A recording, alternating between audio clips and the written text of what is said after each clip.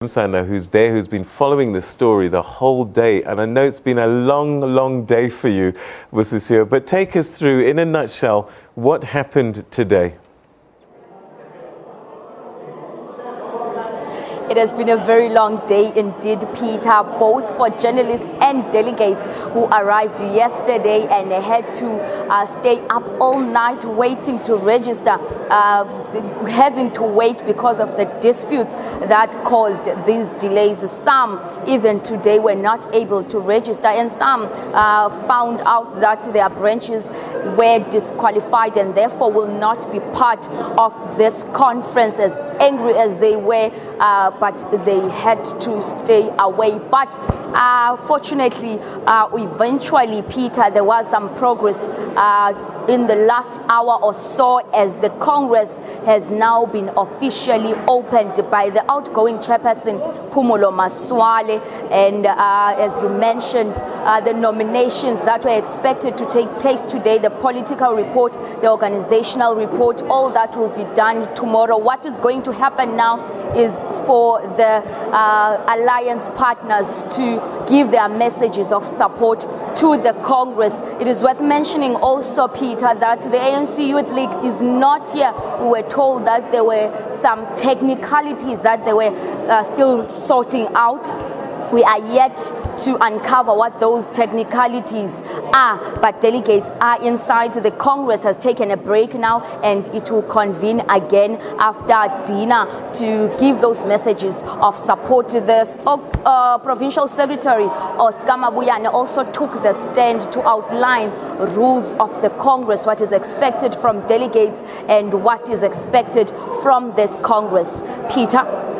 Busisiwe, so does that mean that the Congress, because it started, does that mean that all the stakeholders are fairly happy that whoever's supposed to be there is there, and whoever's not supposed to be there is not there? Because this really has been the point of contention in most of the other congresses that have ended in court. So if they start on the right point where everybody says, okay, we're good to go, then chances are the outcome will probably come out okay, depending on the result. But are we at that point where everyone agrees that the people that are there should be there and those that shouldn't aren't? At this point, Peter, it would seem like everyone who's supposed to be here is here.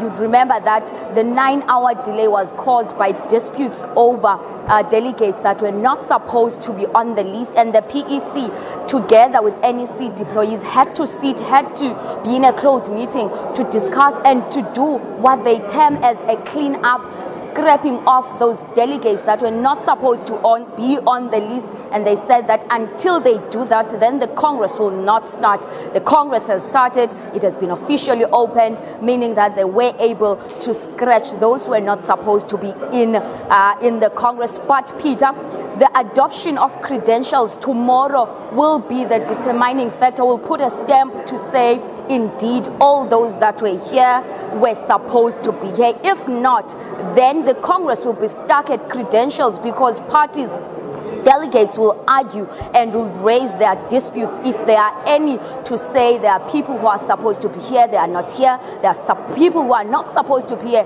but they are here, and therefore credentials cannot be adopted on those bases. So at this point in time, it would seem as if they managed to scratch off those who were not supposed to be on the list, but we will know for sure once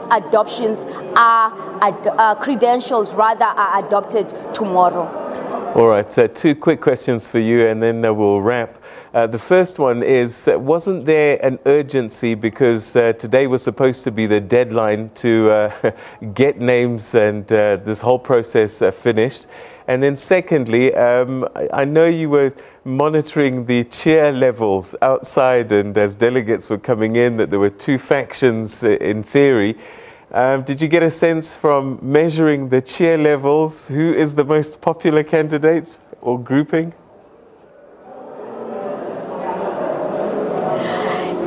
Indeed, Peter.